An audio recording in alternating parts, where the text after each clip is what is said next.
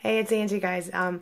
Today I'm going to speak to you via cell phone again. I'm sorry about that because my new computer is giving me some drama with the camera situation, and I'm really frustrated because I'm in the middle of recording the business series that I promised you guys. But I wanted to step back in and say hi to you and tell you a couple of things. First of all, I just got off the phone with a client who I really enjoy. She's from Canada. She's someone who, she works in a research field, and she's incredibly smart. I mean, we're all smart people, right? But this woman had this idea, and I asked her for permission to share it with you because it's such a great idea. She totally gave it to me. So I hope you guys are as excited as I am when you hear it. It's awesome. Okay. So if you're not sure that you're dealing with a narcissist and you want proof of the patterns, of the behavior, of the things, because we doubt ourselves. We have a lot of cognitive dissonance due to the way that we've been treated by our narcissist, right? So understanding that this lady works in research, and she says to me, she says, so what I did was I got out my calendar, her Outlook calendar. You can also do this in Google, which is what I prefer to use, the Google Calendar or iCal or whatever. And she said, what I did was I started making notes in a certain color. So I think it was orange. Okay. So she picked orange. And so whenever she made, whenever she had an issue with a narcissist, she would mark it in orange on her calendar, right? And then she'd write down what happened. And then she'd also write down, you know, in blue, she'd put the time she spent with him, and in this other, in like turquoise, she'd put the time he was spending with these other people in his life. And she started to notice that every time before, you know, the narcissist would always pick fights with her, okay?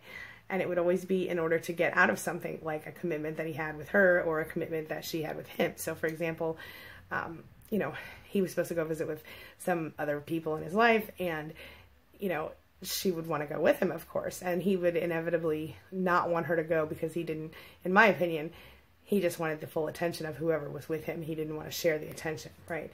But that's just my personal opinion.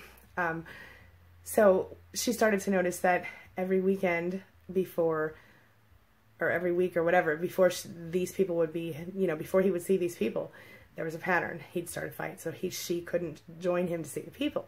Now, this is the most intelligent thing I've heard all day, because listen, you guys, it's really, really smart, right? It's a smart way because it offers you a sort of, I mean, this is how researchers do research people. They look for patterns. They look for things like this. So here's some research. Do your own personal scientific research on your narcissist.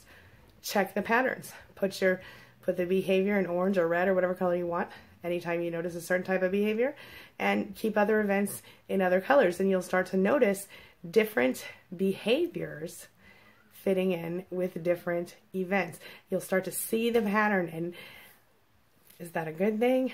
I don't know. It depends on what you think. It depends on what works for you. So I had to share the idea. It's excellent, right? Yeah. One more thing she said to me that really stuck out in my head, and that was, she said that her friend said this to her. She said her friend said, if you're being manipulated, no, let me start over. She said she was talking to a friend about how she felt confused a lot in the relationship. And her friend said to her, if you feel confused all the time, you're being manipulated. I think that's profound. If you feel confused all the time, you're being manipulated. Feel me? All right. I'm still working on the business series. It's coming soon.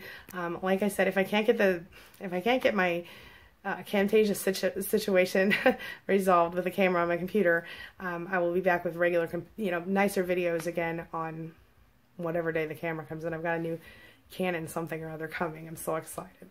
And I've got a professional mic and a nice little light setup. So I've already got some lights, but better lights.